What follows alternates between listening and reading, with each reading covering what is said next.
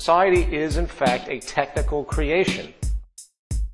I'll say that again. Society is a technical creation consisting of infrastructure, resources, and management. Society is a technological construct. Republican, Democrat, it doesn't mean a damn thing. If you really want to see a society that works, you have to begin to realize that science and technology is the overarching element that governs the entire mechanism of social organization.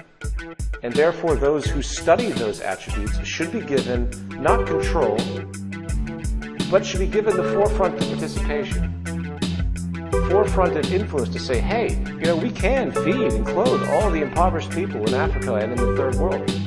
We can technically do it. But unfortunately, they go to their corporate bureaucracy, and hence government bureaucracy. And of course, the governments say, oh, we don't have the money for that. The question has never been, do we have the money? The question has always been, do we have the resources and technological know-how?